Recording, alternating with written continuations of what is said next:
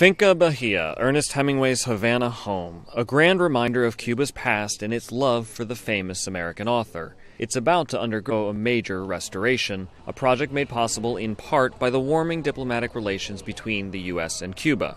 Hemingway's grandson John spoke with VOA by Skype from Spain. Ernest Hemingway really is something that unites them, okay? He is apolitical, he is for the Cuban people, he is very much an American writer. He is the perfect bridge, I would say, between the two countries. U.S. President Barack Obama and Cuban President Raul Castro began rebuilding that bridge when they met at the Summit of Americas in April. Since then, a sense of anticipation has been building on the island nation and amongst many Cubans living in the United States.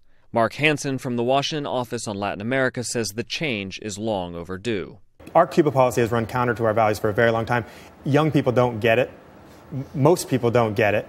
And even in the Cuban-American community, what we're seeing now is that they increasingly don't think it's the right strategy going forward. It is generational, but I should say there are a lot of older Cubans who are traveling back to the island for the first time. Although opposition continues in the U.S. Congress to lifting the decades-long economic embargo, mainly because of human rights concerns, American companies are already seeking ways to do business with Cuba. And John Hemingway, a frequent visitor to the island, says the Cubans are ready. They want change.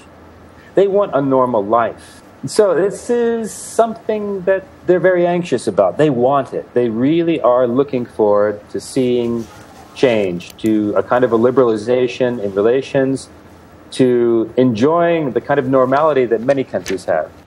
Cal Perry, VOA News, Washington.